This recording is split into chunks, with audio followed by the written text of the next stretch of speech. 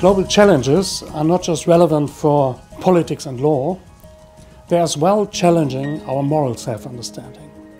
Take, for example, climate change. Do we have a duty to care about future generations? Or people talk about European values. But what does that mean when it comes to refugees?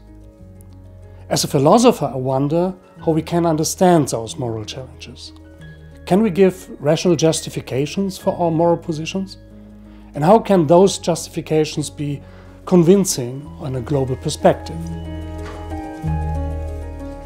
We should understand these global challenges not just as a problem for management and regulation. We should understand that current conflicts are challenging the normative basis of the contemporary world. This normative basis is the idea of respect for the dignity of all human beings, a world with democracy and the rule of law. Trump, Brexit, Turkey challenging this global order.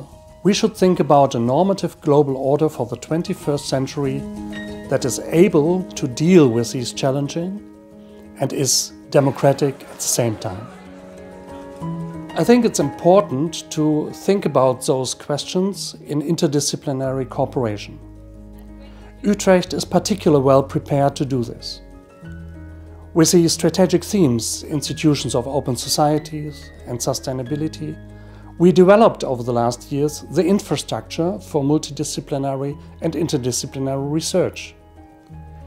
We have good people and a good spirit. Now we will strengthen our global profile.